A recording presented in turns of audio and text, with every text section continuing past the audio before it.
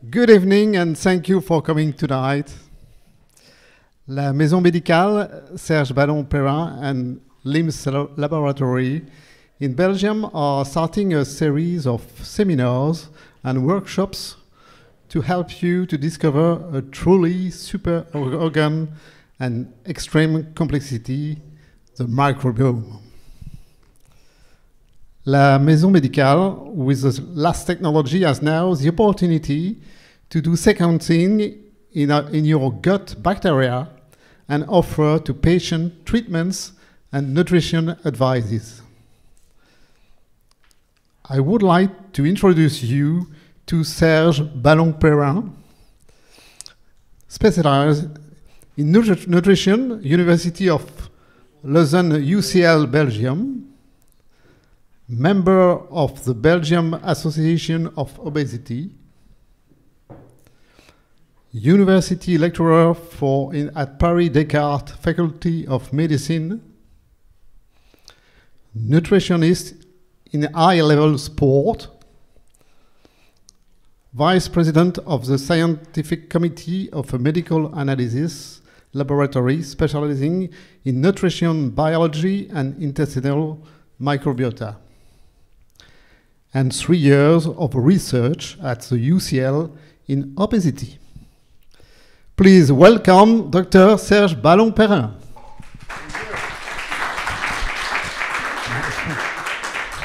Thank you.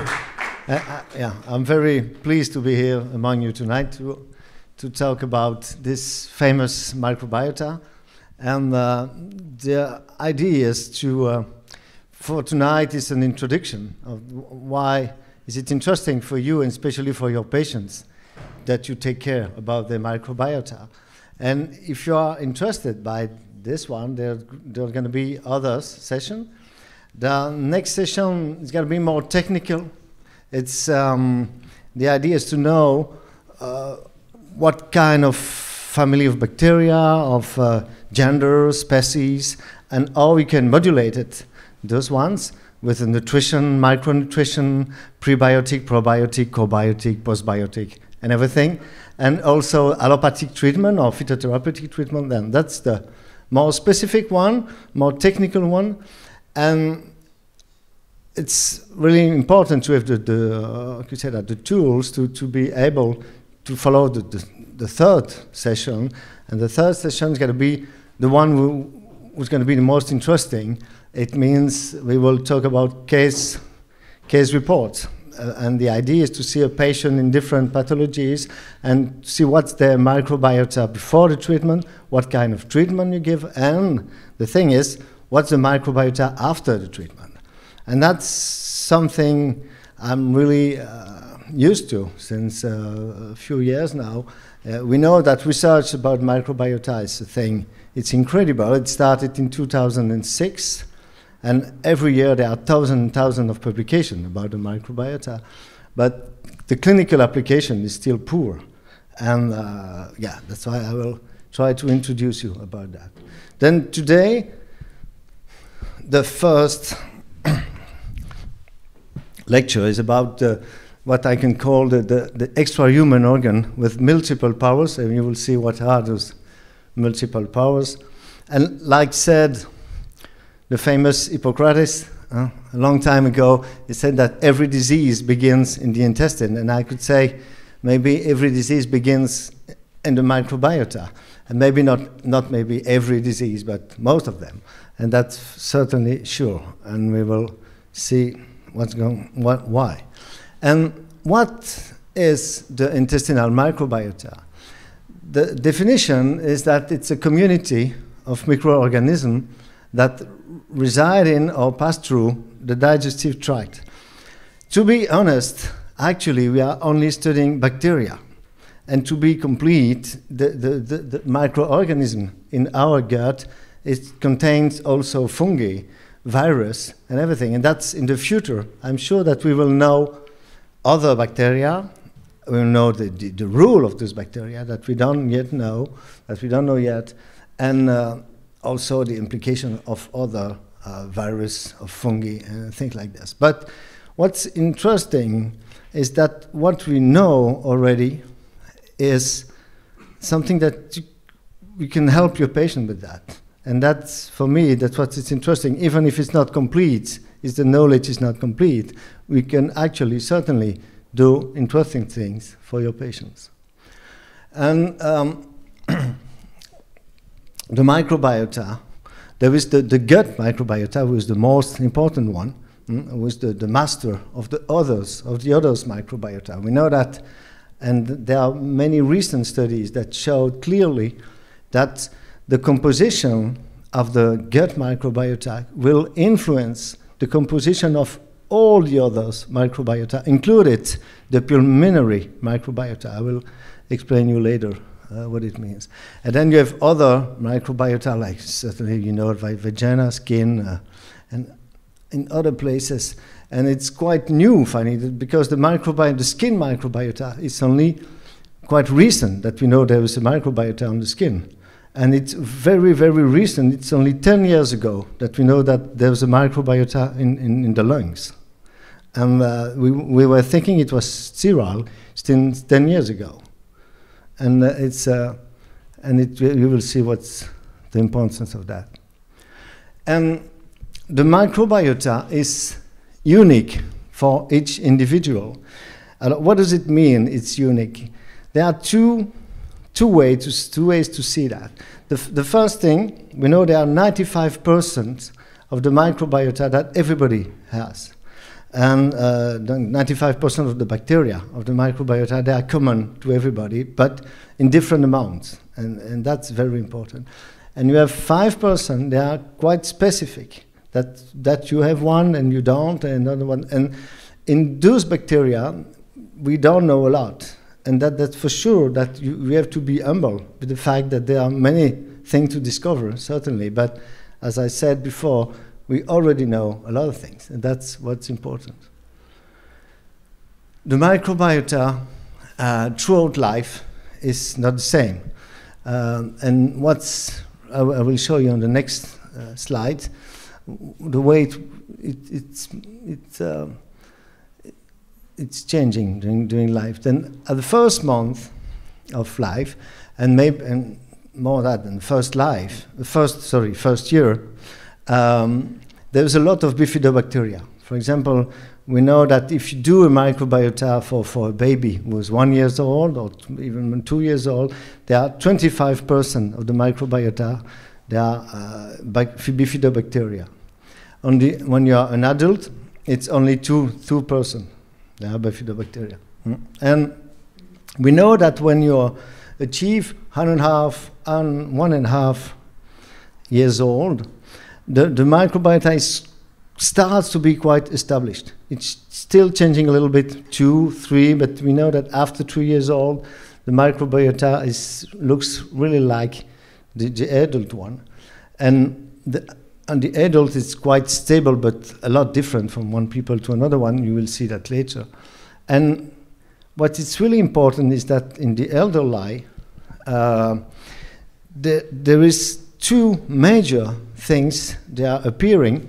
The first one is that the diversity of the microbiota is dramatically reduced. And the second one is that the quantity, the proportion of Bacteroidetes, and especially Bacteroides, of pro-inflammatory bacteria are increasing. And we know that those 2 changes plays certainly an important role in brain degeneration, like Alzheimer, Parkinson, and plays also a role in immunity. For example, we know that people over 80 years old, when you make them a vaccination for influenza, for example, the response or the seroconversion is from 30 to 50% maximum. And that's really important to know. And what we also know is that if you give to these people probiotics at a high level, the seroconversion becomes higher. Then concerning immunity and a response to vaccination, it's really important to take care of the microbiota, a thing we absolutely don't do recently.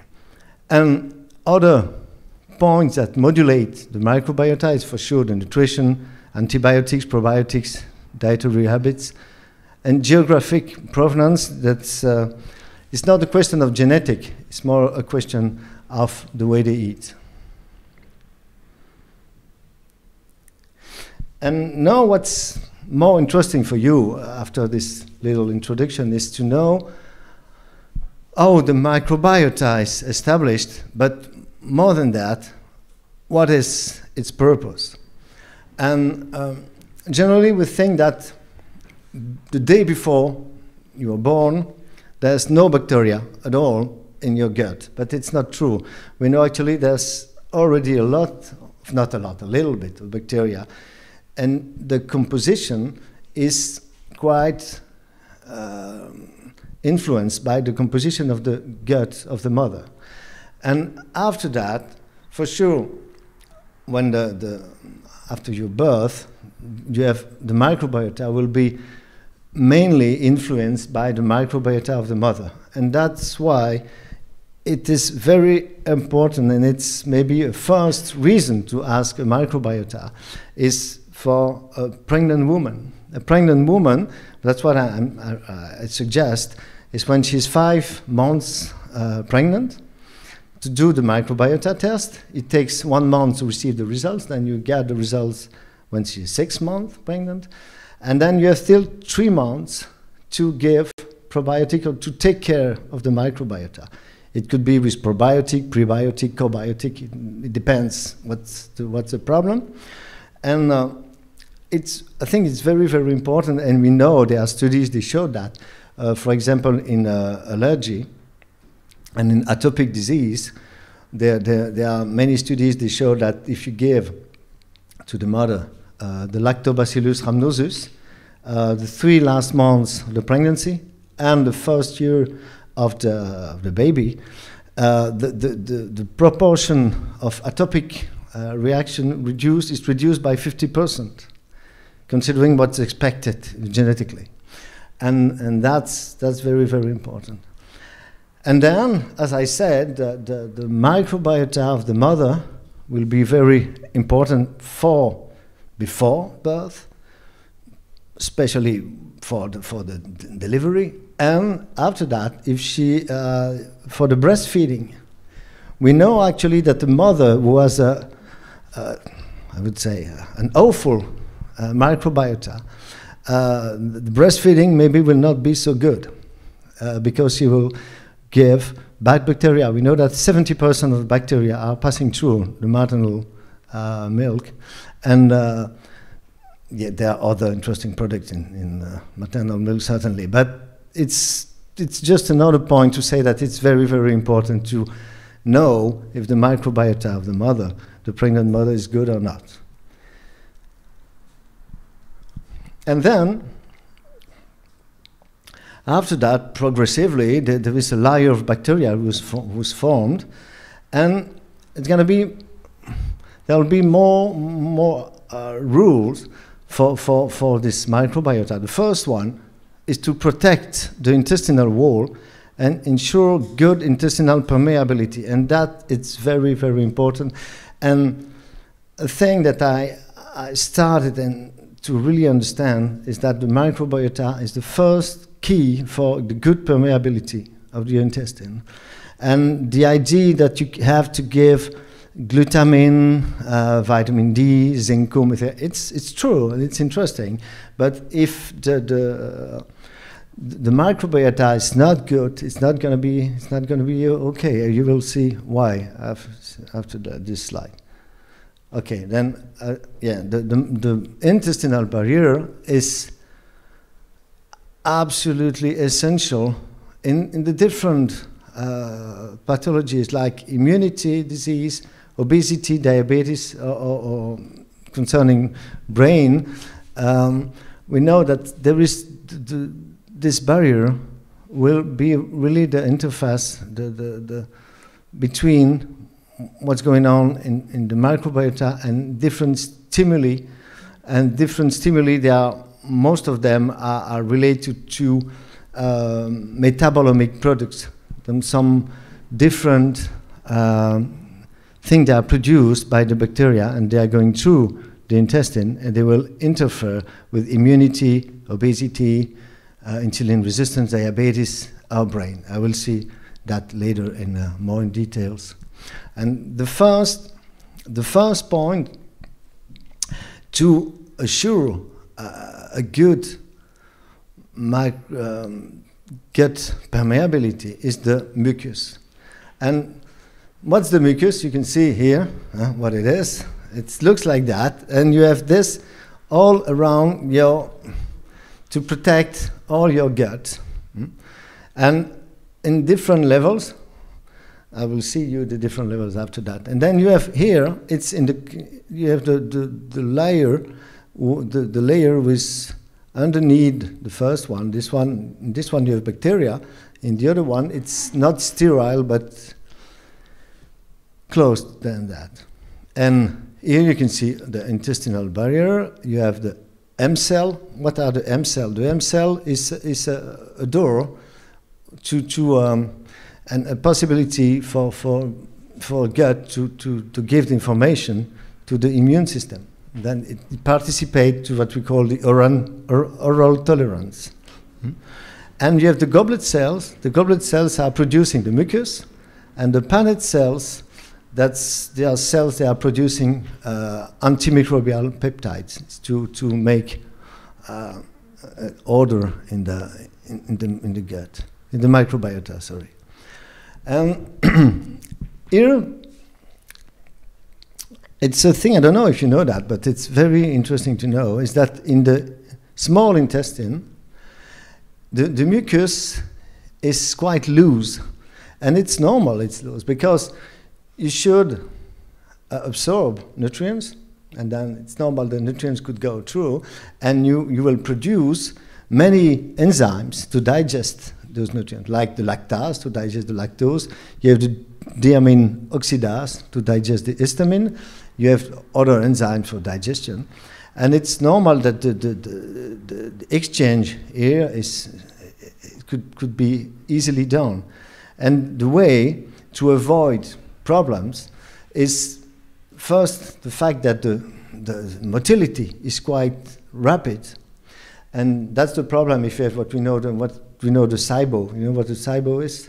And the SIBO, the small intestine bacterial overgrowth, and we know that the first cause of the SIBO is a problem with a gut motility. And the first cause of this gut motility is when you get an enteric infection, what we call a turista or something like this, with a Campylobacter, Shigella, Salmonella, or Escherichia coli. And by a complex mechanism, we know that those bacteria are producing a toxin, and we are producing antibodies against this toxin. But the problem is that those antibodies are reacting against some motility complex in the what we call the second brain around the gut, and then the motility is disturbed, and it means that it's really the motility is decreased, and then there's a huge stagnation of bacteria, and that's the overgrowth, and that's a cause of that. And then normally the motility is quite rapid, important, and also you are producing antimicrobial bacteria, peptides, to kill bad bacteria. That's what happens in the small intestine. In the colon, it's different, because at this level you have a lot of bacteria, and all the bacteria, there's a stagnation of a lot of bacteria in the colon. And for that reason, you have the inner layer of mucus, which is quite thick, and the permeability is really little, and that's very, very important, and we'll show why. And what's interesting too, for a clinical approach, it's when you see, you have the ileum, when the mucus is thinner. After that, when you arrive in the colon, the mucus becomes thicker and thicker.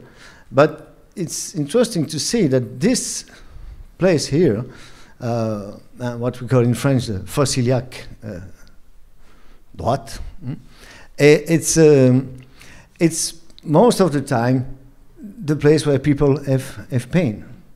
And maybe it's not a hazard, maybe it's related to the fact that the ratio between bacteria and probably pro-inflammatory bacteria and protection by the mucus the ratio is higher, and voila.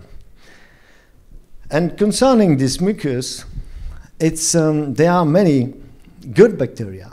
They play a role, like the bifidobacteria, lactobacillus, or Faecalibacterium. They are very, very important to help to produce mucus, to protect the intestine. And you have the Akkermansia mucinifila. I don't know if you know this one, if you heard about this. This is the famous bacteria of obesity. This is, and it's not true, because there are other bacteria of obesity, but that's the idea. It's because there are many studies that show that if the Akkermansia level is reduced, the risk of obesity is higher. And we actually know that the Akkermansia will stimulate the fact that the tight junctions are well functioning better, and then the permeability is better. And for the little story, they make a study when they used Akkermansia, but pasteurized Akkermansia. Like it means the bacteria were dead. And we see that even with dead bacteria, the effect happens. And it's a revolution in the knowledge about bacteria, because we know that there's a rule and activity of the bacteria who is related to the protein on the surface of the bacteria. And even if you kill the bacteria, they play a role. But we have just an effect when they go through, but the effect didn't remain because there's no colonization. And that's why it's important, and that's what I'm using now, like a probiotic. There exists now a probiotic with a double coating, who really protect the bacteria from the gastric acidity, from the bile. And there are many publications that they show that this type of probiotic, you have 100 times more bacteria alive in the colon. And that's important to make another colonization, to change the microbiota composition. And that's what I see in the test. Well, there is, to talk about this, the effect of good bacteria on the mucus and on the gut permeability. There is an interesting study. The study where they use what we call gnobiotic mice. What's a gnobiotic mice? A gnobiotic mice is a mice who was born by a cesarean birth delivery without microbiota, normally, or close, and they will modify the microbiota. And in this case, they used two groups of mice. The first one, they didn't give them fibers, and the other one, they give them a diet with fibers.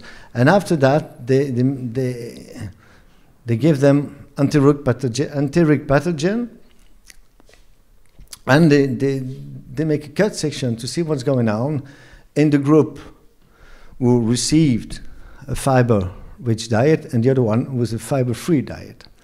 And what we see is that the group, they receive a fiber-rich diet, there's a lot of mucus, and the bad bacteria, the one you can see in the red one here, they didn't have access to the cells, they didn't inflammate, and didn't create an inflammation in the intestine. For the other ones, with the fiber-free diet, the same enteropathogenic bacteria had a really inflammatory effect. And that's really important to know the balance between good and bad bacteria, because, and that's what I see in my patients, that sometimes I have patients with a microbiota containing really bad bacteria, Enterobacter, Klebsiella, other Proteobacteria or Bacteroides, and they didn't have any symptoms of anything. because on the other hand, they have a lot of good bacteria. They probably have a good layer of mucus, and the bad bacteria are just going through, and they don't influence anything. And I'm quite sure about that. Then, concerning the microbiota and the mucus, we actually know that the I gene count, that's the terminology, I gene count, it means a lot of bacteria, and a good diversity index, and many of the different families, it's quite equally divided, and rich in good bacteria. It's very important to have a good mucus. It means it's a mucus, it's what we call the MUC2. The MUC2 was a MUC2, it's a type of mucus with a lot of cysteine, and is quite, the permeability is quite good. And also it's good for stimulation of the enzyme, the FUT2. It's an enzyme who's producing fucose, and fucose is a sugar in the mucus that the good bacteria, they like it. And then they go in the mucus because they like it. And it's a way you have to give them the food they like to attract them. And in this case, the mucus is more impenetrable and more hospitable for good bacteria. And this is what we call the microbiota signature. For example, you have microbiota signature for many diseases. I cannot talk about everything tonight, it's just an introduction. But for example, in the famous irritable bowel syndrome, this is the famous syndrome. There are many patients in my consultation are coming for that. And everything with not a Crohn's disease or rectocolitis is IBS.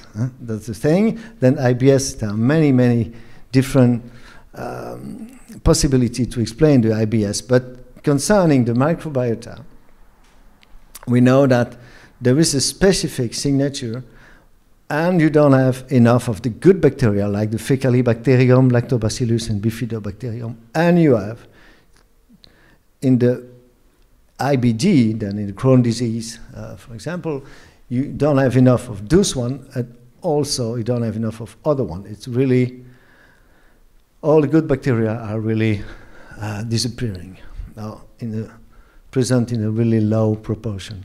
And concerning also the irritable bowel disease and syndrome, you have too many of the bacteria, they are eating the mucus.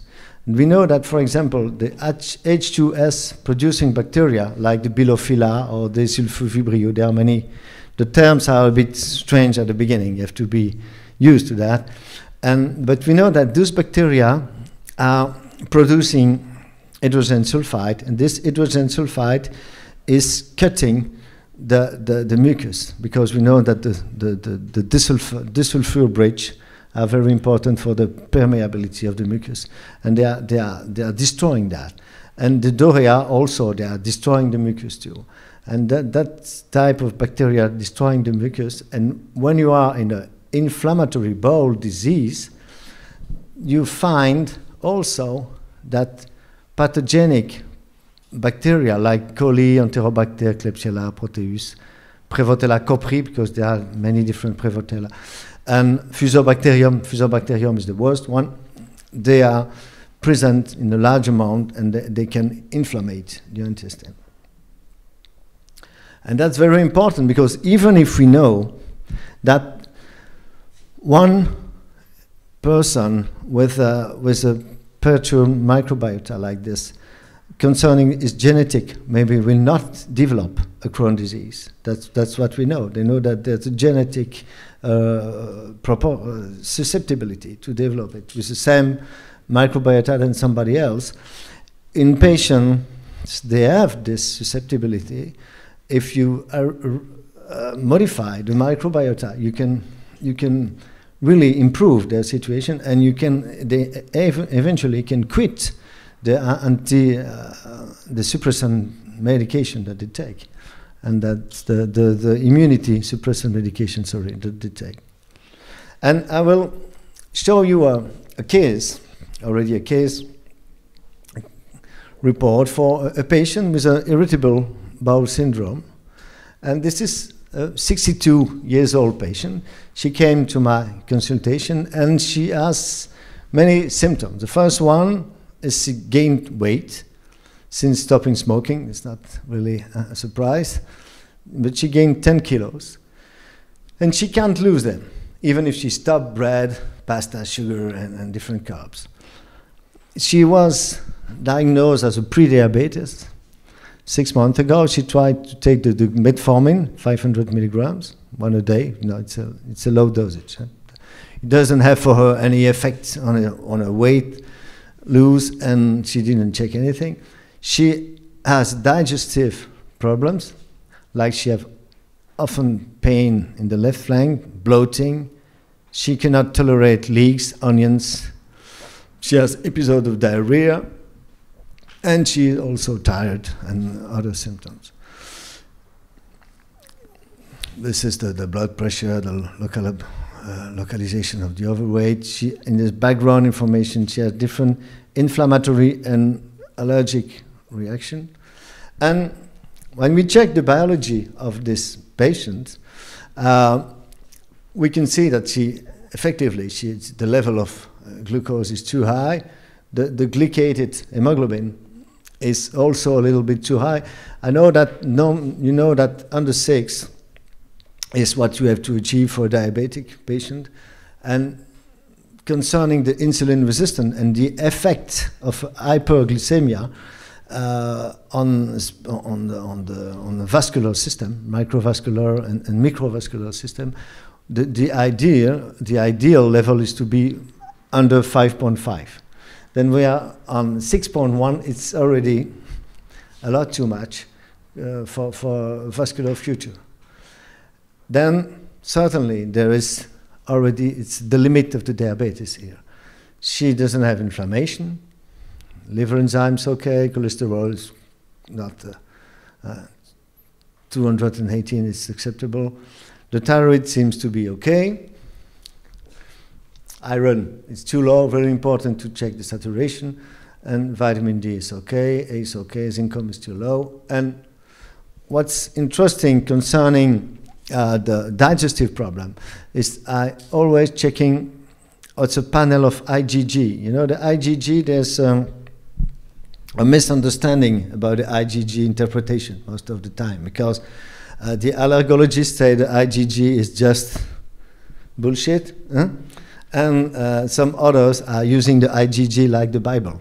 And I think the truth is in between, as many times. And we know that IgG level, what it is, it's the fact that you are producing IgG containing a food who is absorbed, not completely digested. And your immune system produces the IgG. It's what we call the allergy type 3. This type 3 allergy, they could give sometimes inflammation symptoms between 5 hours and 5 days. That's what we call the retarded allergy. And it's not easy, because if you have, for example, people, they have a reaction like this to casein, to dairy proteins like casein. They eat it, they don't have any problem. They eat cheese, for example. In the cheese, in the hard cheese, there's no lactose, and even if they are lactose intolerant, they don't have any problem. But maybe they will feel that the news is blocked 2 days after. And they don't make the relation between, because it's 2 days after. It's not like the IgE with the immediate reaction, the few minutes after that. And what I want to say is that when you have sometimes IgG we are elevated, it's interesting, and it's interesting to avoid this type of food during 2 months to see what's going on, but it's not a Bible. Sometimes you have different IgG level. They are the level are higher just because the permeability is not good. It's a marker of a gut permeability disorder, and that's really important. And sometimes that's a problem with people. They're asking a lot of IgG, and they ask to their patient to avoid many of the food, because if there is a big leaky gut, you're going to have many IgG positive or elevated. And then you're going to give a diet which is not acceptable, which is really too restrictive. And the patient will arrive to an allergologist completely, he has lost 10 kilos, he's completely tired, exhausted, and the allergologist will say, oh, who gives you that? And he's right, in a way. And voilà, that's just to say that it's an important analysis, but you have to see in a more global context if it's related to a problem of gut, of a leaky gut, or not. But here, no problem. And the IgA gliadin, you know, that's not the classical test for the celiac disease. For the celiac disease, it's just as the IgA transglutamine, you know. But it's interesting because many patients arrive in my consultation, they already did the other test. That's why I don't ask it, and it was negative. But at the lower level, they have a problem with IgA gliadin. When it's high, it's important to consider because the IgA is antibodies produced from the mucosa. And we know that, for example, you have the IgA against Candida. They are really related to Candida invasion and proliferation. And on the other side, the IgG against Candida, it's not easy to interpret because the IgG, many people have IgG against Candida positive because they have some Candida that go through the barrier one day in their life or more than that. But the IgA, it's rarely elevated, but it's more important to consider that. Another test, I don't know if you know the metabolites produced by Candida or by the microbiota. And this is the D-rabinitol. The D-rabinitol is a sugar alcohol was produced by the Candida and only by the Candida. There's no other cells who's producing this. And it's a thing I'm using since 20 years now. And it's very, very interesting to know if your patient has Candida proliferation in his gut. Because even if you do a PCR for Candida in the stool, I had many experiences of patients. There are many symptoms of Candida proliferation in the gut. For example, they feel bloated, gas, they have transit problems, tired, memory problem, brain fogging, all the specific symptoms of the Candida proliferation. And I did this test, and it was highly positive. I give them a treatment with an anti-Candida treatment with a nystatin, or it could be a fluconazole, and they felt a lot better. And the test I did in the PCR in the stool, even if it was a PCR and not a culture, it was negative. And it's a bit special, but we know that the Candida can produce a specific protein. The name is the adesin. We will make an adhesion with a mucosa, and that's why, like the gastroenterologists, they know that when they do a fibroscopy, and they see some white spot in the esophagus. It's a Candida thing, and there's the same thing in the gut. And sometimes you can have gut proliferation, but you don't find it in the stool. That's technically an interesting thing. And D-rabinitol, there are many studies that were made in children with a Candida proliferation, and they see that it's a good marker. And voila, that's the thing. It's easy to do. It's the first urine in the morning. And the only thing I ask is to eat carbs or sugar the day before. Because if you don't, it's a dynamic test. Then if you don't give the Candida food, it will not produce this thing, and then you can have a false negative. That's the trick. And finally, the microbiota of this patient. And this is the way it is that the representation of the microbiota is done by the lab. You have on the right side with a green, it's not a circle, but you understand me. This is the ideal composition of the microbiota with a big different families We will see that more specifically during the second session in 2 months. For the one who are not disgusted by the first one, but it's the biggest family is the Firmicutes family. The second one is what we call the Bacteroidetes. This is the actinobacteria containing the famous bifidobacteria. The pink one it's pink, but it's really bad bacteria. It's the proteobacteria.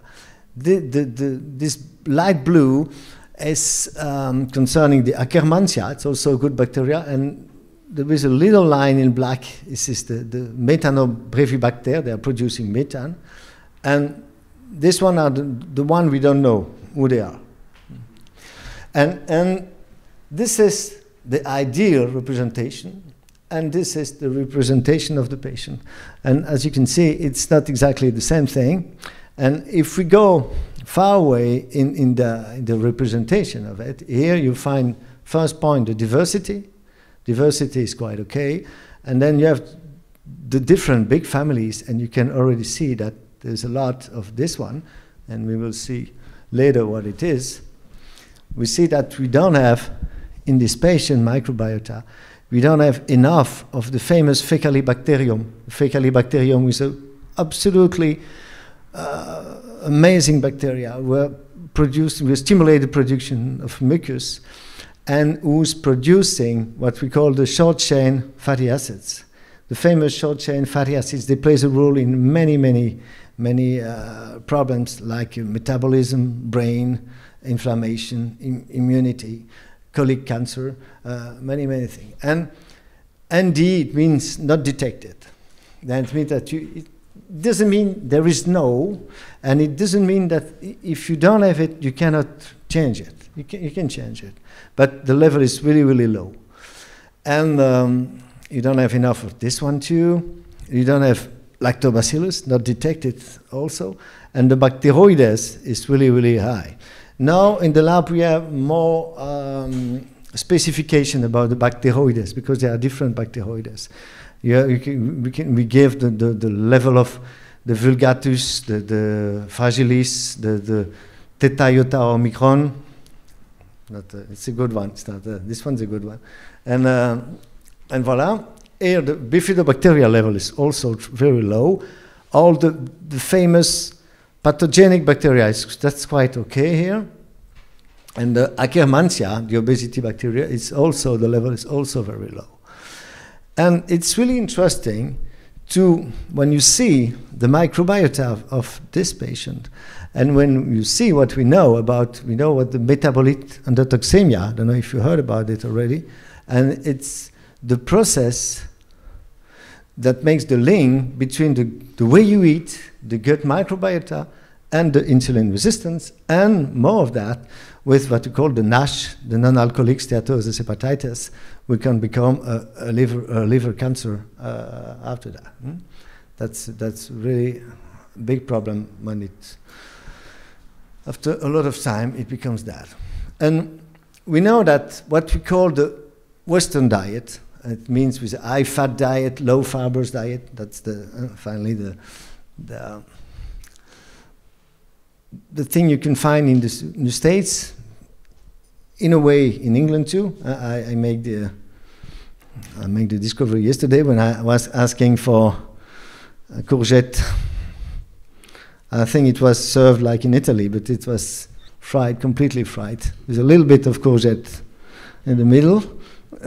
But bon, never mind. Then this is the Western diet, and what the thing with the Western diet is that it modulates your microbiota, and you don't have enough of bifidobacteria, enough of Akkermansia bacteria, and it stimulates the growth of Bacteroides and Proteobacteria. And it's exactly what we have in this patient. We don't have enough of Akkermansia, bifidobacteria, and we have a lot of Bacteroides. And the thing is, those Bacteroides, they are gram-negative bacteria. They have on their surface what we call the LPS. This is the lipopolysaccharides on the surface. And the fact that you don't have enough of this good bacteria makes that the tight junction are not tight. Makes also that the mucus layer is too thin, and that makes that the permeability is not good. And on the other way, you have a lot of lipopolysaccharides, and they're going through the intestine, and after that they reach macrophage, and specifically the specific toll-like receptors, like the toll-like receptor 4, and those ones are producing cytokines, like adipokines and things like this, and they will make an inflammation in the visceral fat. And this inflammation will induce insulin resistance, and finally you gain weight with insulin resistance. That's also the problem, and it's a vicious circle. And there's going to be also an inflammation in the liver, which is going to create steatosis, the accumulation of fat and inflammation. And that's the process. And it means that in this patient, that's to remember all the symptoms she had. In this patient, what if we hadn't taken biology? For example, without examination, you just see the patient, she tell you that she has this, and this problem, and you say, okay, finally, she has an overweight, probably a pre-diabetes, I have to control that, and she has probably an irritable bowel syndrome. That's what you know. And you say, okay, I will give her a low-calorie or low-carbs diet, and with maybe a little FODMAP, because we know that FODMAP is a thing that everybody knows about irritable bowel syndrome, even if it's not always the diet you have to give. And that's what you would do.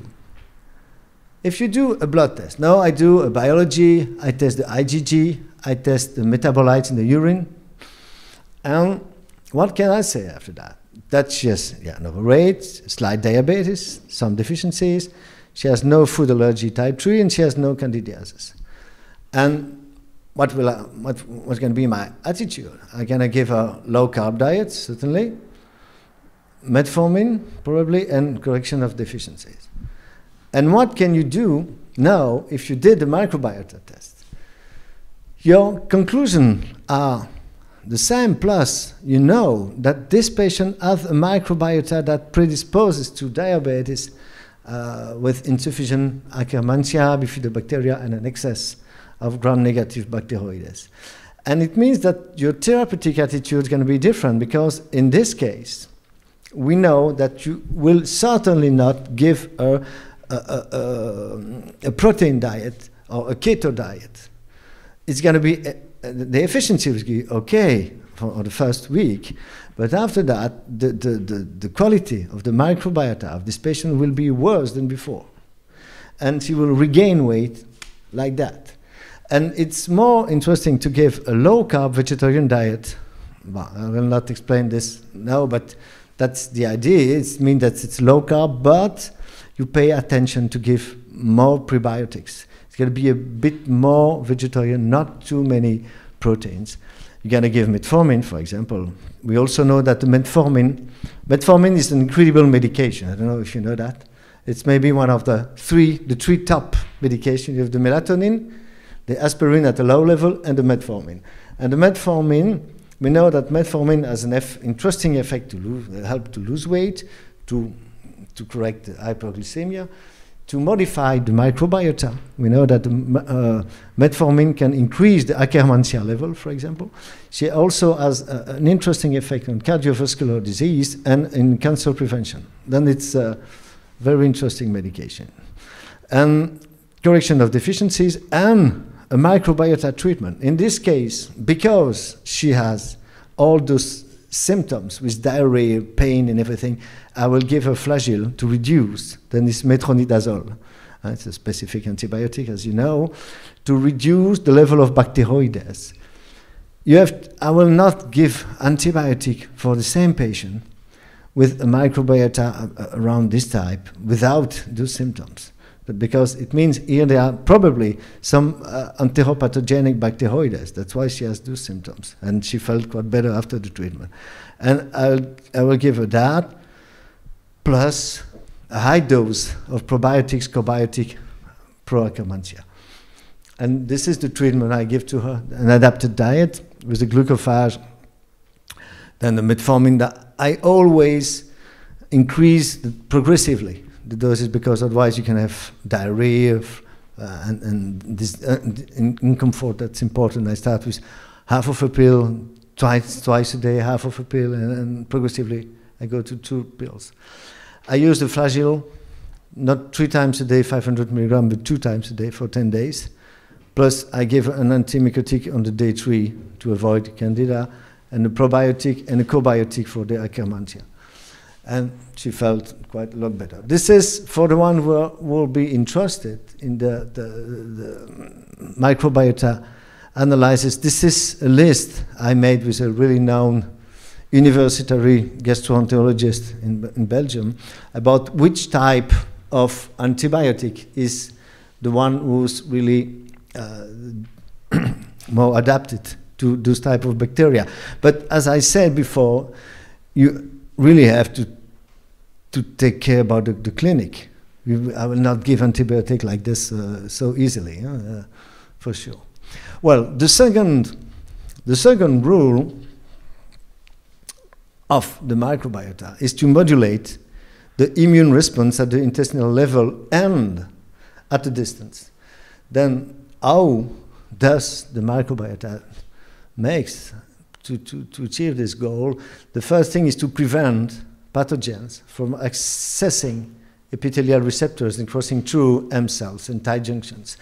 And then, yeah, they are just there. That's the first thing they do. The second thing, they are producing bacteriocin. It's what we call actually postbiotic also. We know that actually there are some medication that are containing a mix of probiotic and bacteriocin in acute diarrhea. It's really, really interesting. And they are also stealing food from pathogens, for sure. And they are modulating immunity. And that's very, very important. They do it by 2 ways. Or they go through the M cell, and then they arrive to a receptor on the dendritic cells, what we call in English is, the presenting antigen cells. Or you know that this dendritic cell, they could put an arm here in between to test what's the ambience in the microbiota. And they will inform, they will present what they have here to the native or the naive lymphocyte. They are not so naive because they know exactly who is good, who is not good, and they will respond considering what is presented to them. And they could be transformed in what we call the lymphocyte regulator. It's a Treg, and those one are the ones who say, okay, calm down, everything's okay, the house is not in fire, and it's going to be okay. Or they could be transformed in the other type of lymphocyte. That's what we call the Th1, Th2, Th17, for example. And those ones are really inflammatory lymphocyte. They are producing some inflammatory cytokines. And this makes naturally occurs to everybody, and it's what we can call the low-level ignition. It's like it's like to be attentive to something, and that's important. But if the balance is not good, that's the problem. If you have, for example, a quite balanced microbiota, and also you have the genetic susceptibility, and it's quite balanced between fire and water. It's a bit, I can symbolize it this way. If you have an excess of pro-inflammatory bacteria, like this one, like the Th17, and it's going to create inflammation, and specifically, more if your genetic susceptibility is high, and it becomes a Crohn's disease, for example. We also know that for Crohn's disease, there are some Crohn's disease that are caused by candida. And in this case, they are candida, invasion of candida, and they are genetically, the response of Th17 to the candida is too high, too important, and that creates a really big inflammatory disease in the intestine. That could happen. And the other way is that you don't have too many of inflammatory bacteria, but you don't have enough of good bacteria, and the result is quite the same. What's happening? Okay, and then you have signature, like I was talking about the signature, about the IBS and the IBD. Here it's an example of the signature in the Crohn's disease. We know that in Crohn's disease, here, you have too many Escherichia coli, too many Fusobacterium, and not enough Faecalibacterium. And in a health patient, you have a lot of Faecalibacterium and not a lot of those ones. That's typically the signature of that. But what's interesting is that the inflammation could occur not only on the intestine, but at a distance, and for example, in the lungs. And as I said before, it's only in 2010 that we discovered there was a pulmonary microbiota that before we were thinking it was sterile. That's really interesting. And we know that if you have a virus infection, you have your immune response in the lungs will be modified, influenced by the microbiota in your lungs. And this microbiota will be influenced by the microbiota in your intestine. And there are many ways to explain this link, and those ways, it's the fact that they are metabolized, like the short-chain fatty acids, for example, they are going through the mesenteric lymphatic system and then to the bloodstream. There are also fragments, also bacteria they are going through, but the most important communication way is the metabolites. And the first one is the short-chain fatty acids. It's incredible. We know, actually, that, for example, good bacteria, like the Faecalibacterium, Roseburia, Ruminococcus, and others, they are producing this butyrate, this short-chain fatty acid. And this butyrate is going to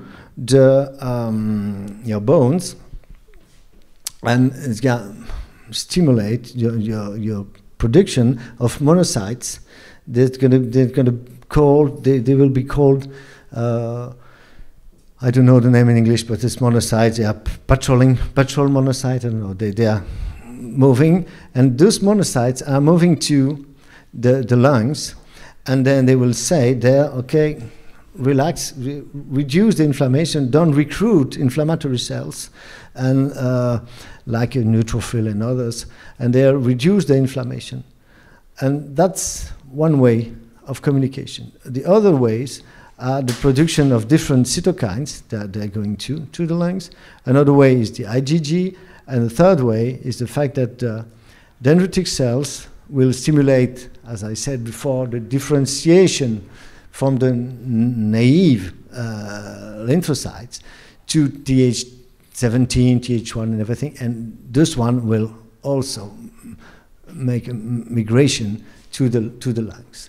And that's all the different pathways we know to explain this influence. And voila, that's very important. And concerning, for example, the COVID, this is a really interesting study that showed that the light or moderate or a severe COVID will be influenced by the type 1 interferon response. And we know that if the interferon type 1 response is important and quite early, it can the results can be a light to moderate COVID. And if the response in interferon is delayed and lower, they're going to drive to a severe COVID. And you can see here in this representation. Okay, in the first case, you have the response is quite high and quite early, and then you see that the level of inflammatory cytokines is quite low, and lymphocyte production is good, and the disease severity is quite low. And in the other situation here, when the response is delayed and lower, the inflammatory cytokines production is bigger, and the lymphocyte production is lower, and the disease severity is really bigger. And okay, but what's the relation between the microbiota? And that's what we will see here, is that they made in 2019 a really interesting study published in Cell thing. It's a studies on rats, and they modified the microbiota. And first what they did is to give an antibiotic treatment. And with this antibiotic treatment, there was a microbiota depletion, that's normal.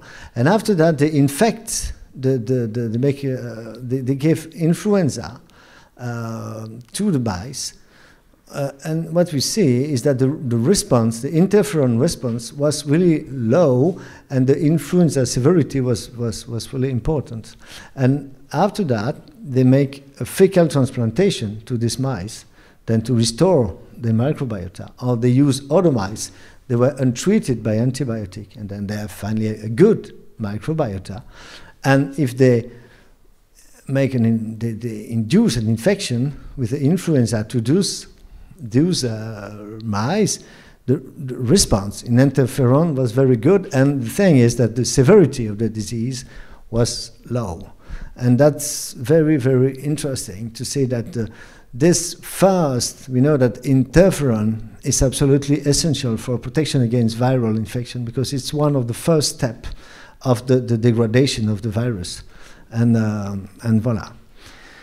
Then, why are you here tonight, and why do we talk so much about the microbiota in 2022?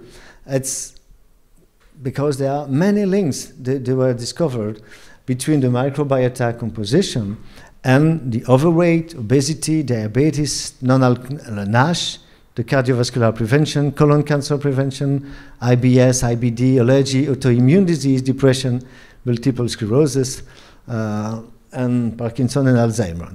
That's a lot, and it's not all, but that's already a lot of diseases that were certainly connected with the microbiota composition. To talk about briefly, because I know I have a specialist here, but it's going to be really brief, but maybe I hope I can give a conference just about this subject, is the link between the microbiota and the brain, and the depression, anxiety, and other things. At the beginning, like for other subjects, it started with the famous fecal transplantation studies. That's the beginning of the studies about microbiota in 2006. The first thing, they transplant a microbiota for lean mice to an obese mice, and the obese mice became lean, and in the other way. And also, they transplant a microbiota from a stressed mice to a cool mice, and the cool mice became stressed, and in the other way too. And that was the first studies. They will make a clinical connection with the microbiota and disease. There were other studies made with, and they were made with antibiotics, or probiotics, or germ-free studies, or infection studies, and all those studies showed that when you modify the microbiota, you can modify the mood of the mice, and the anxiety of the mice, and things like this. And many years after, we know more about the subject, and we also know specifically that the link between the gut microbiota and the brain is like an highway with four ways. We know that there are specifically, what's the most important is metabolites produced by the microbiota. And they can go through the blood, first thing. The other thing is to to stimulate the production of cytokines by the immune system, and that's very, very important. We know the famous thing that when you have a pro-inflammatory microbiota with too many bacteroides or too many proteobacteria, and this one have an access to the intestine, and they will stimulate the production of cytokines. And those cytokines, when they arrive in the brain, what's going to happen is they will make an inhibition of an enzyme who's transforming the tryptophan in serotonin. And the tryptophan will be transformed into what we call the TRICAT, in English, the tryptophan catabolites, like the kynurenine. And the result is that you don't produce serotonin properly. And we also know that if you have too many proteobacteria, those proteobacteria are using, as the name said, they're using protein as a food. And then they will also use the tryptophan and the tyrosine as food. And it means that those tryptophan and tyrosine will not be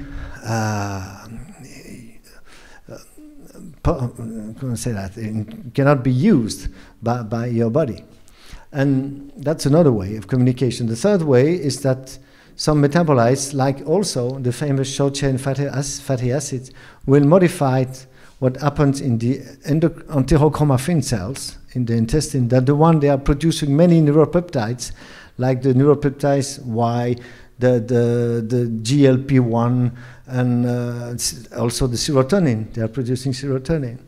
We also know that, for example, if you have too much inflammation in your microbiota, and after that in your gut, and you're producing too many pro-inflammatory cytokines, that can stimulate some nociceptors in your gut, in the famous, what we call the second brain in the gut.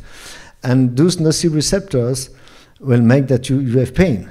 And we also know that it's going to modify the transporter of the serotonin, and you have a too high level of serotonin in your gut that's going to modify the peristaltism, the peristaltism is said in English, I think, too. The fact is, yeah, thank you.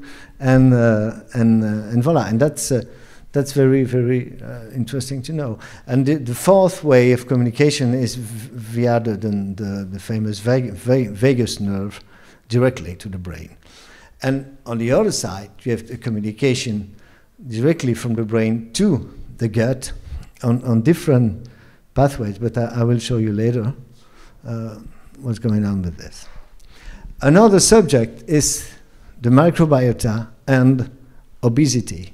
You know that there is a really interesting link between this and I will show you this example of two people. They are coming to your consultation and they say, okay, you know what, doctor, I would like to lose weight. And the only thing you can see is that they want to lose weight and they have a big belly, and that's it. But you don't know what's in it. You don't know what's the microbiota, if it's different, this one from this one. And if it's different, maybe the treatment will not be the same. And that's what happens here. You have the patient number one, this is his microbiota, and the patient number two, this is his microbiota. As you can see, they are quite different. Here is what we say the normal microbiota, and here you have patient one, patient two. And in the patient one, what does it mean? The fact that the blue family is so important. We know that there are firmicutes, and in this firmicutes you have good of bad bacteria, but you have many, many firmicutes. And what we know with firmicutes too is that they are producing enzymes. They have the ability to digest starch really, really completely and really quickly. And then you have an absorption of this starch which is really increased. And that's what we can call a super extractor microbiota. It will extract the energy from what you eat, and especially from the carbs you eat. And it means that these people are really, really, should really follow a diet without carbs. very important, even at the beginning, really even quite low in fibers. Not too long, because after fibers are very important, as you know, for the microbiota. In the other way, here it's exactly what I showed you before with the excess of lipopolysaccharides. They're going through the intestinal barrier. They are stimulating the TLR4 receptor of the macrophage. They are producing cytokines, and then there's an inflammation of visceral fat and insulin resistance and weight gain. There are two different mechanisms of gaining weight, and the diet will be like a keto diet here, and the diet in this case will be completely different. It's got to be more close to, not a really vegan diet, but more close than a vegan diet with a lot of prebiotics. That's important to know. And as I explained, before, normally the human genome is producing only 17 enzymes to digest carbs, like the lactase for the lactose and saccharose and everything. Then you have 17. And we know that the microbiota is producing the whole microbiota. It means 1,000 of different species. We don't have, everybody has not the 1,000 species. But the whole human microbiota is able to produce 56,000 of different type enzymes. They can digest residual starch like glycan in different vegetables and also different others type of carbs. And that's very important to know, because you will not give the same diet. And when we come back to our first patient, there's a lot of these firmicutes. And as you can see, what's interesting is even the famous ratio firmicute bacteroides is really, really high. It's not a reason why he has a good firmicute. He doesn't have enough of Faecalibacterium, for example, and not enough of Lactobacillus. He doesn't have a lot of Bacteroides, for sure. He doesn't have a lot of Bifidobacterium. Then he has really not a good microbiota and not a lot of Akkermansia. And in this case, the idea is to follow a diet low in carbs, close to the keto diet, and you can increase the omega-3. This is why, because it's a probiotic, to increase the level of Akkermansia. And cranberry and grape, it's also a probiotic. We know the difference between prebiotic, probiotic, cobiotic. Prebiotic, it's fiber for the good bacteria. Probiotic is bacteria. And cobiotic is like a vitamin to improve the growth of bacteria, but it's not really exactly food of bacteria. And postbiotic is something which is produced by bacteria, like the short-chain fatty acids, for example, like the bacteriocins. Voilà. And also, it could be interesting to do intermittent fasting. I suppose you know, everybody knows what the intermittent fasting know. And because we know that intermittent fasting could increase the level of Akkermansia also. That's also the reason why. This is the diet more precisely, but we will not talk about that in details. You have many things to say about that. You can ask for the presentation, then you can read. I think we can do that. You can ask for the presentation if you want to, and then you can read the diet if you want to also. And what treatment for this patient? I can use the berberin. You know that, berberin? Berberin is an extract of a berry. It's épine vinette in French, we can say that, but it's not in our dietary culture. It's in Iranian people, they eat berberin, but we don't do. And berberin is very, very interesting because there are many studies that show that it improves the glucose tolerance, the level of glycated hemoglobin, level of glucose. It also improves the lipid profile, and it also reduces the NASH. and it's very, very metabolic, interesting treatment. And what we know too is that the berberine is not, it's absorbed, but the percentage of absorption of the berberine is really low. And it means that the way the berberine acts, it's on the microbiota.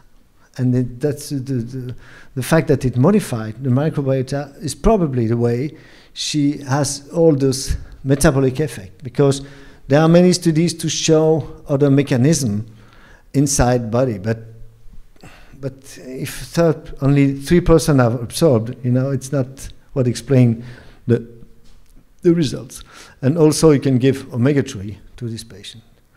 The patient number 2, it's a bit like the woman I showed, the case I showed you about the first woman with irritable bowel syndrome and insulin resistant. It's a little bit the same situation here. Then you see that it's completely different. And it's about this thing that you remember.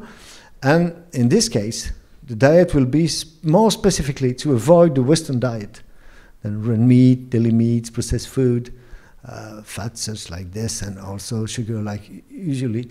And it's more vegetarian with a lot of prebiotic and fiber in the diet. And it's got to be to promote oat flakes, all this type of berries, they are the probiotics, all the vegetables like lentils, chickpeas and everything, also a lot of prebiotic. It's all prebiotic diet with artichoke, asparagus, onion leeks, garlic and everything. With olive oil, certainly fatty fish for the omega-3.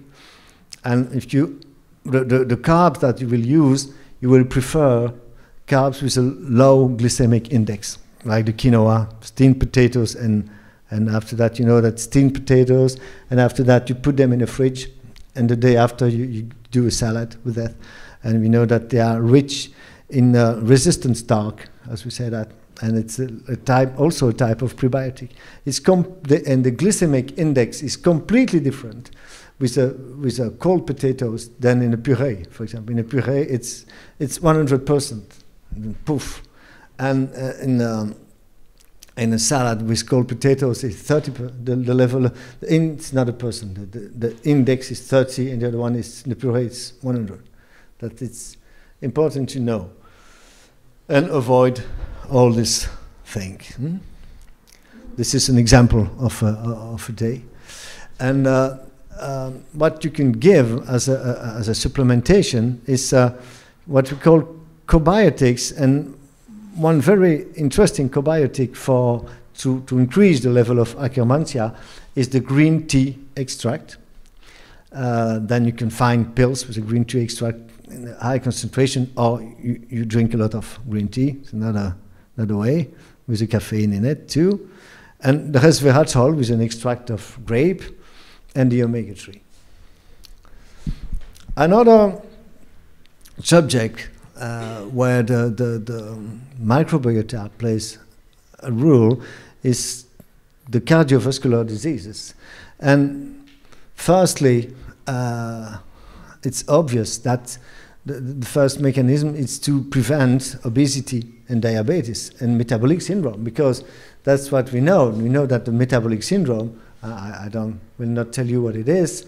This is the criteria for the metabolic syndrome. But what's interesting to see here is that when you consider all-cause mortality without metabolic syndrome or with metabolic syndrome, this is without and with metabolic syndrome, then the level is increased from 5% to 18%. It's very, very important. And when you consider the cardiovascular mortality, it's increased from maybe 3% to 13%. Then it's the impact of the metabolic syndrome of disease and our mortality, all cause are specifically cardiovascular mortality, is really huge.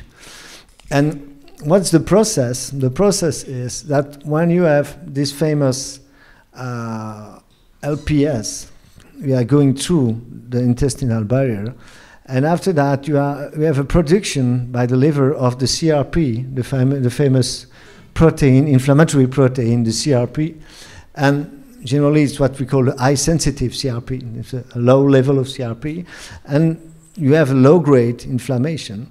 And this high-sensitive CRP is going through the vascular wall, and it's going to make an inflammation, induce an inflammation of this vascular wall, as we know, it's really fundamental to develop arteriosclerosis. And that's very important to avoid this famous low-grade inflammation, and this famous low-grade inflammation is absolutely correlated to the microbiota. Another point is the microbiota and cancer. And since many years, we know that the colon cancer is related to what you eat. It's not a scoop. We know that if you eat a lot of fibers, a lot of vegetables, and if you don't eat too much meat, you reduce your chance to develop a colon cancer.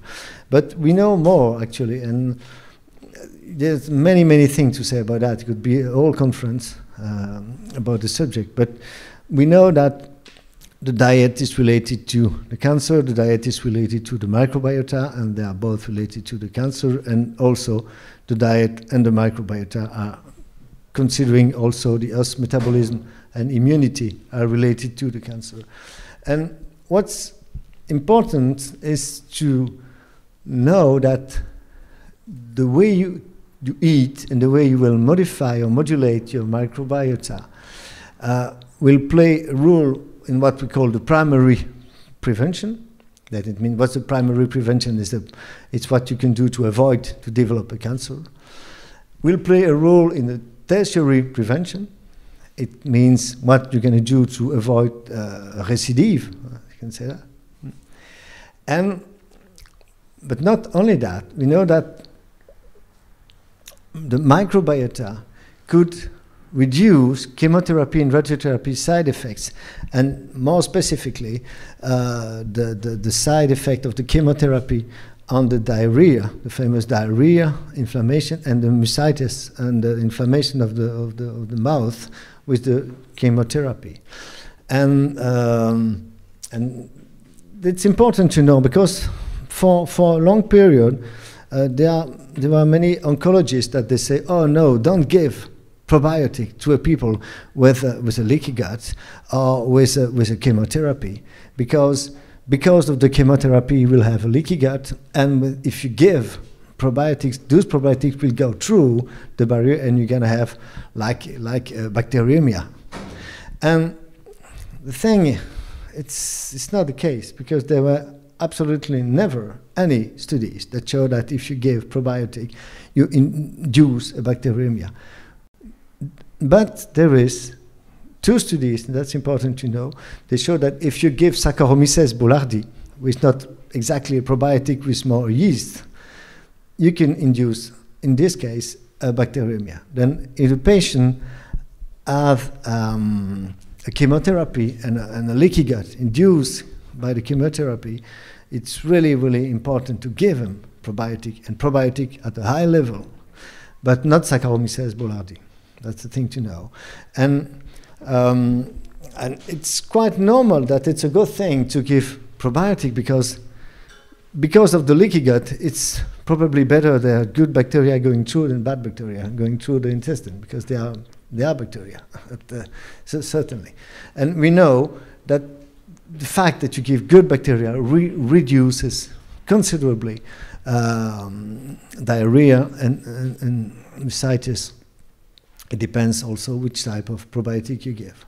And it's even more surprising and interesting is the therapeutic effect of the microbiota on the treatment, on the chemotherapy, immunotherapy, and radiotherapy. And we know that, for example, people with a chemotherapy in a colon cancer, if they have too many fusobacteria, they are really bad bacteria, they are causing colon cancer, the response to the chemotherapy is reduced, because those fusobacteria have had an inhibitory effect on the apoptosis induced by the chemotherapy. And that's, I will show you a little bit later.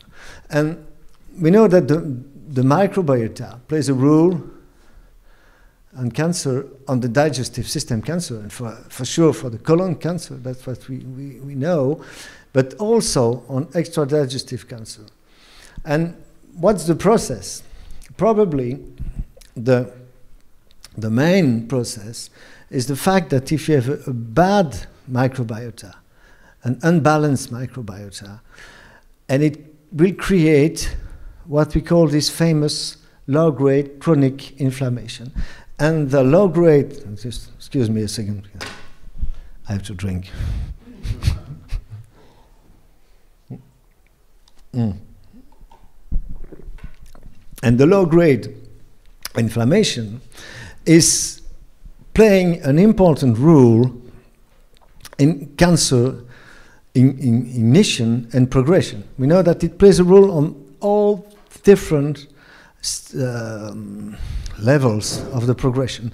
First thing, we know that this low-grade inflammation could induce easily genomic mutation. It's one of the factors, not only one. You know, there are many genotoxic factors, environmental, psychological, there are many different ones. It's not only this one, but you know that the chronic inflammation is one important thing. We know also that this chronic inflammation will help the promotion and the growth of the tumor, and it will help to produce some metalloproteinase, different enzymes. They will destroy the tissue against the tumor, and the tumor can grow better. And they also will play a role, the inflammatory situation will play a role on the angiogenesis. Then it makes that the tumor will be more vascularized, and they can grow better. And it also will play a role, the inflammation induced by this will also play a role of what we call the epithelial transition, because we know that epithelial cell, that if you take epithelial cell like the enterocytes, they are not moving cells. Your epithelium doesn't move; it remains where it is, at the same place. And why is it possible that those cells are migrating? Because they obtain special powers, and they have the ability. They are a little bit transformed, and they have the ability to go away and to go far away, to have this mobility. And this, what we call this, is the epithelial transition, is also increased if you are in a pro-inflammatory situation. And then this, we know that this microinflammation and this superoxidation who is associated promotes the cancer on all the different levels. I don't have time to explain you everything today, but that's the thing. And concerning the colorectal cancer, there was specifically one bacteria. They are the cause of it. As I explained, for the obesity, for the IBS or the IBD, there's also a microbiota signature for the colon cancer, and it's very, very important. You can say it's like the secondary prevention, because you know primary prevention is the way you avoid it. Secondary prevention is all the exams you can do to make the diagnosis quite quickly. And if you have, for example, a patient who has a familial history of colonic cancer, it's really important, I think, to make an analysis of the microbiota, because if there is too many Fusobacterium specifically, if there is too many Bacteroides, if there is too many Escherichia coli, and if there is not enough Bifidobacteria or Faecalibacterium, we know that a signature of a colonic cancer. And this patient, he has to go quite quickly to do a colonoscopy. And I had a case in my patient. I saw that. I said, "Up, let's go," and it was okay. But they have They have some disturbance already. And that's really an important thing to know about the signature on colonic cancer. And the Fusobacterium, as I explained just before, he has two major properties. The one is to induce inflammation in the colon, and the second one is to suppress host immunity against this disturbance. And also, he has a third one property. This is to reduce the chemotherapy apoptosis, the apoptosis induced by the chemotherapy. And that's why there are many studies that shows that the way the microbiota is well balanced helps the efficacy of chemotherapy treatment and also immunotherapy treatment. That's the case. Concerning the breast cancer, the link is not so evident than with the colonic cancer, but we know actually there is a link, and there are many publications that show that, and that in the patient with a receptor positive, estrogen receptor positive, there is a relation with the microbiota. And the mechanism is the following one, is the fact that normally, as you know, estrogen are conjugated in the liver to a transporter, and with the transporter they're going through the bile up to the intestine, and they are going away until they exit. But the thing is, if you have some bacteria, some type of Clostridium and others, they are producing the enzymes. They will make they will take off the estrogen for the transporter. This estrogen will be reabsorbed, and then you have estrogen impregnation with bigger than it should be. And we know that in the case of a patient with a susceptibility, the fact you induce this estrogen excess can lead to develop breast cancer. Then to end the session, I will talk about what's good food for your microbiota. You know, first one is this one. You recognize it. Pay attention with that. You know, because if you eat too much, you will be bloated like you've never been in your life. You know, that's really, really dangerous thing. But it's really containing a lot of prebiotic. You have also the pane, the salsify, the navet, the asparagus, interesting too, chicory, sure. Garlic and onions, fantastic food because it contains prebiotic. It also contains the quercetin, who has a really interesting role as an antioxidant, and also on the modulation of what we call the NRF2. That's really interesting for the antioxidant activity. The artichokes, bananas, when they are not too mature. Ideally, to have a lot of prebiotics, they should be green, but it's a bit like the topinambour, you know. It's not a really good advice, I think. And these are very, very important. Then the grenade and all the berries, it's very, very, very good because they play the role as an antioxidant, as a prebiotic, as a probiotic. Many roles. They are very good for your health. And the omega-3, because we know that omega-3, there are many properties of omega-3. We will not talk about that, you know that already. But as you can see today, omega-3 have also a role as a probiotic and good for the microbiota. And finally, if the situation is completely desesperated, if you try many treatment, many diet, and it's not getting better, you can, but you cannot, that's the problem. You should be able to do a fecal transplantation. And actually, the fecal transplantation in Europe is only accepted for people with a Clostridium difficile infection. And they do it in many hospitals in this indication and only in this indication. For the little story, I don't know if you know that who discovered the fecal transplantation. It's an Australian doctor. He had a patient who has a Clostridium difficile infection, and she was recidiving, as always, the thing. 1, 2, 3, 4, and each time she was losing weight, and his situation became really dramatic. And he said, "Now, what can you do? I will not give her antibiotic again because I tried already 5 times.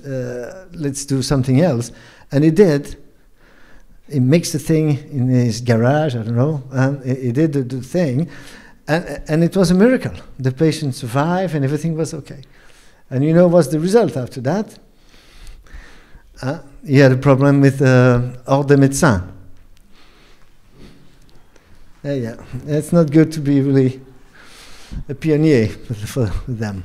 And then he had a problem, and after that, now we know that it's absolutely fantastic. And we use it for the Clostridium difficile. And also, there are many studies that show that it's really interesting in obesity, in autism, in IBD, in different pathologies. But why are they waiting for that? The thing is actually they want to have more experience and to see what's happening with the donor of the feces after many years if they don't develop specific pathologies. They want to find the golden boy or girl, the golden donor, and that's okay. Maybe, but I don't completely agree with this idea, because we know that even if you make a transplantation, a fecal transplantation, the microbiota directly after the transplantation will be completely different. It will be like the microbiota of the donor and not of the receiver. But we also know that if you check what's going on 1 year after that, the microbiota is already start to become like it was before. It's not forever. And what's the explanation? There are 2 explanations. The first one is the way you eat, the way you live, and finally you will reproduce what it was before. And the second one is that we know there are some bacteria in the crypts, deeply in the crypts. They're still there, and they have the power to grow again, like it was before.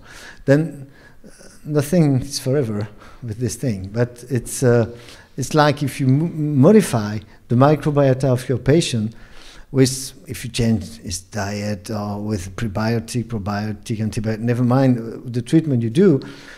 What I'm doing, I do this. I make a control of the microbiota 4 or 6 months after, because it takes a little bit of time to be modified. And then after that, it's important to explain to your patient that he has to follow a part of what you give him. Or you can make some cure, give probiotic not all the time. At the beginning, I'd give it for 4 months, for example, and then I control the microbiota. And after that, if it's okay, I say, okay, you can take it all 3 days a week, or 1 month every 3 months. You have to continue a little bit what you did, otherwise it's not going to be okay. And voila. The thing is, I will finish with this interesting study made by the Boston Children's Hospital with kids. They have I don't know, they have a Clostridium difficile infection, and they give what we call poop in a pill. Then they didn't make it fecal transplantation, but they give like this, but in pills. And they have quite good result. Finally, they said they have 90% of success. I'm a bit surprised by this, because I think that, but I don't know exactly how they did the study, but it's really interesting. But I think that it's not like a fecal transplantation, and I think the fecal transplantation is certainly better. And before that, the way you can modify the microbiota of your patient and you can control is absolutely more interesting and affordable for many of you. Voila, I hope that you are interested to go further in the microbiota story, and I think now it's time to answer to your questions. Voila, thank you.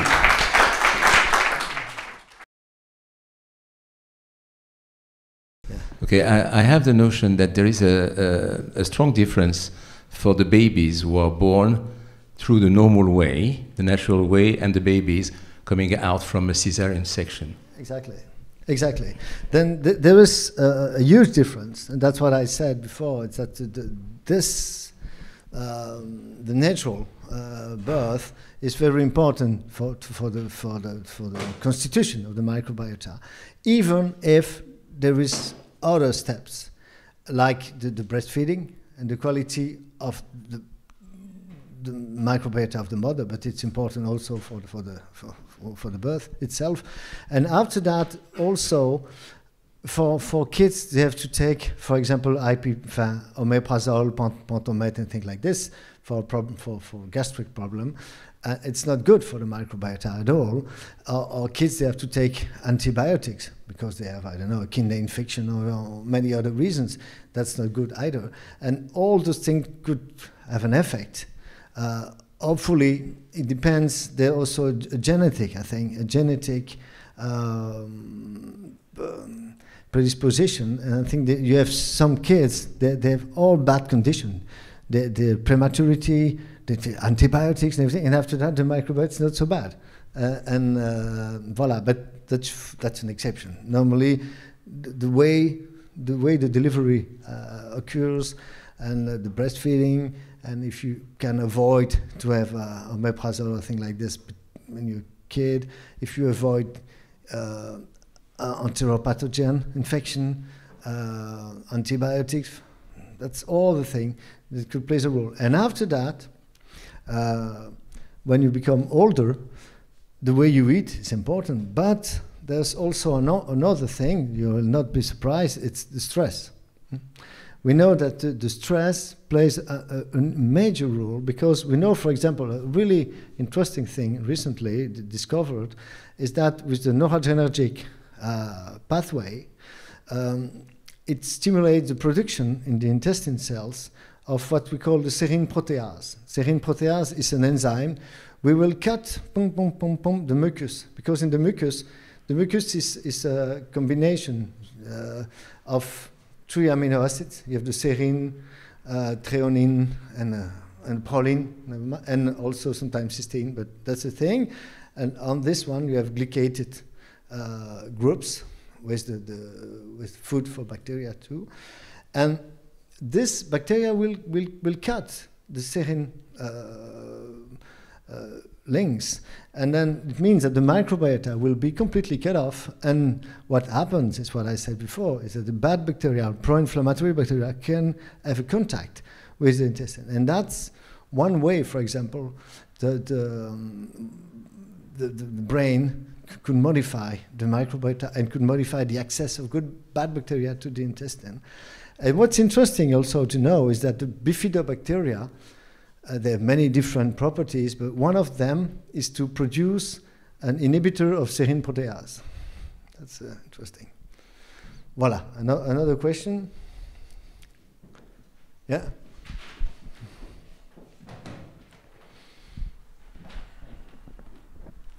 So, practical question. So, you have a patient that wants to analyze his gut bacteria. Yeah. So, how many poo samples do you take, and how do you do it? I mean, how does it come in a practical way? Okay, that's a very good question. Then, practically, yes, to take 2 little nuts of stool, and there's a specific vial, because you don't put it in a vial, ordinary vial. It's a specific vial containing a liquid which contains a DNA stabilizer. Then it means that the DNA will not, there's no reproduction after that. Then what's interesting is you see what's going on in the gut and not in the vial. And that's why it's cut off. And it's very important, because I know that some company, they propose a microbiota analysis, they don't have this DNA stabilizer, and we did, at the lab, we did different analysis with the product, without the product, and what's going on and everything, and it's very important. And then the thing is, practically, then you collect the stool, you put 2 nuts in this little vial with the liquid, and you can bring it to the lab practically here, because the lab is in Belgium, and here it's at the Maison Médicale. You can bring it to the Maison Médicale because they're working with the lab. Do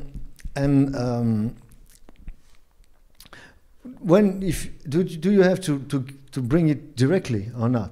What's interesting is with this specific DNA stabilizer, we know that it could be analyzed 15 days after. Well, we don't do it; it's just a few days. But for the transportation time, there's no problem.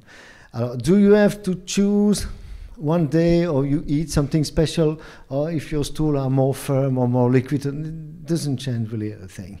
It's quite. We know that the microbiota is quite stable, resilient from one day to another, and that's the thing. So I know that some labs, what they do is you have to take not only one day, you have to take many consecutive days.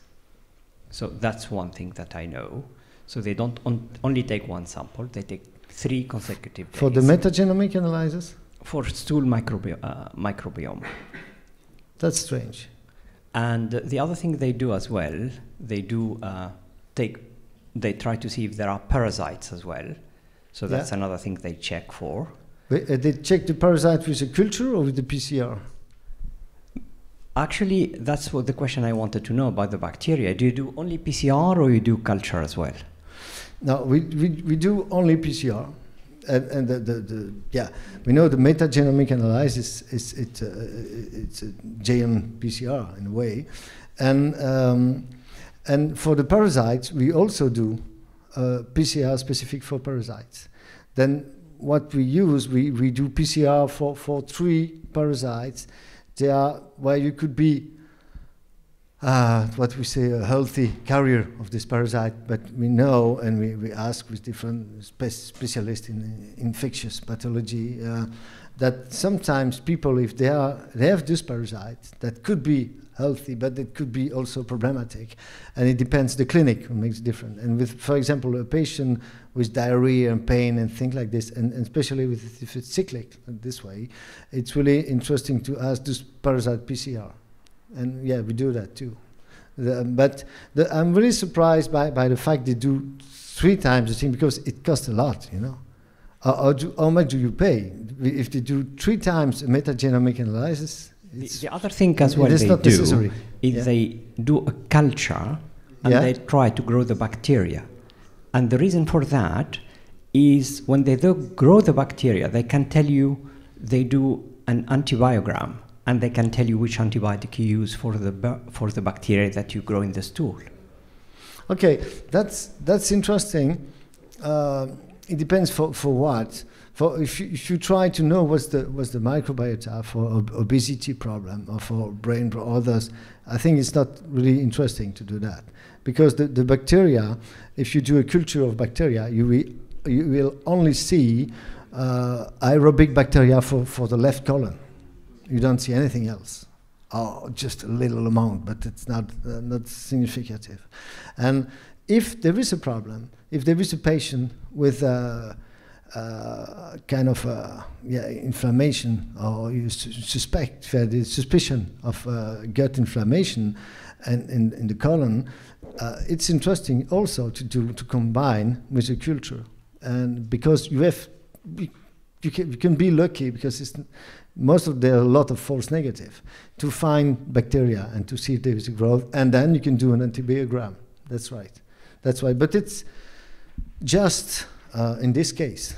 Then the thing is, I think the microbiota, one analysis is okay. You don't have to do it 3 times. 3 times, there's no reason for that. It's the way you use it. It's specifically for research of parasites, for parasites research, and it depends which parasite, because if you have some parasites, and the parasites we are with eggs, that's you need to do it many times. But parasites, it's not easy to find it in the culture. That's why they ask to do it for 3 days. Then you get more luck to find it with 3 days. But for the metagenomic analysis, one time is enough. But to do a PCR for parasite, we do that because I asked for that, because it's really important in different situations. And to do a culture, it's also interesting to do it in this specific condition of inflammatory disease of the intestine. Yeah. The other thing we add as well is they try to find if there are any enzymes or vitamins that are lacking, because the absorption and what you receive in the stool depends on that as well. So the composition of the stool depends on your digestive system. If you have no pancreatic enzymes, if you have no bile. Absolutely. So then the treatment depends on that as well. And only by seeing the microbiome, you cannot be able to treat the patient if you don't know the deficiencies he have in his digestive system. Okay, exactly. That's what we were doing before the microbiota analysis, with what's calling the flooring scan and all those type of analysis. It was a culture analysis plus a chemical analysis, as you say, and that's interesting because you have the pancreatic enzymes, for example, digestion of fiber, digestion of fat, and everything, and we will do it combine. That's the thing. We decided to add in all the analysis of microbiota in a few months. It's interesting we talk about that, because it's the thing we will decide. It's not an expensive thing, and it's interesting. And then we will have the microbiota thing. We will have the enzymatic activity, pH of the stools and things like this, chemical informations, and that's going to be the major point. You can ask also metabolomic things like the short chain fatty acids. You can ask also the metabolites for the candida, and you can ask also. But that's the thing. If you at the moment it becomes really expensive, you can ask like the calprotectin. You can ask the beta defensin. You can ask. There are many other markers of the IgE, secretory IgE, and of inflammation. They could be asked too, for sure. And I have to thank you for your very good presentation. Thank you. Thank you. Question. I would like just, you mentioned very briefly about fasting. I wanted just to know what is the impact on the microbiota, the fasting. Is that all good or bad, or the fasting? Yeah. Okay. Okay. All right. Then there are different types of fasting. There is the intermittent fasting, when it's quite short period, it's 16 hours, and that's the idea. And we know that's interesting, specifically for different bacteria like the Akkermansia and things like this. There's another way, it's what we call the fasting mimicking diet. I don't know if you heard about that. The fasting mimicking diet, it's a diet it looks like it's like fasting, but it's not, because you are eating. It's the Professor Walter Longo, if you don't know who invented it. Walter Longo is a very known one. This is the one who first makes studies to show that if mice are not eating before chemotherapy, and the first day of chemotherapy, they have less side effect of the chemotherapy, and the effect of chemotherapy is better. And after that, he showed the same thing to human people, and few years after that, he proposed this famous fasting mimicking diet, because the fasting mimicking diet is really interesting in cancer prevention, for the microbiota too, and it's a diet where you really eat a little bit of different things. You can go to internet, you type a fasting mimicking diet, you will see what it is practically. And it's a diet for 5 days. And it's interesting to do it not all the time. You do it maybe every 3 months, or maybe every 6 months, or every year. but it's a very good thing to do. That's the second point. The thing is, in this fasting mimicking diet, you are eating some vegetables, avocado, you are eating different things. And then you have the fasting, the complete fasting for 1 week, for example, or more. And this is really important to know what's your microbiota before you do that. Because what we know is that the bacteroides, for example, the famous bacteroides, they are bacteria, they are eating everything. They are eating carbs, they are eating proteins, and they are eating your mucus. And if you don't give anything to them, they will eat your mucus.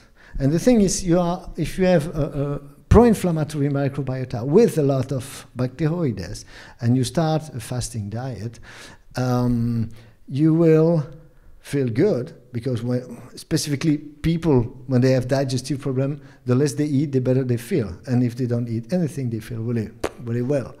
And then you will feel perfectly well during your fasting period.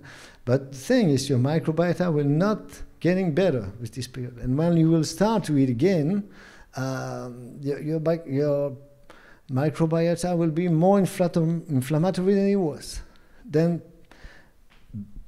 pay attention for that. And then fasting is interesting, but check your microbiota before. That's the thing.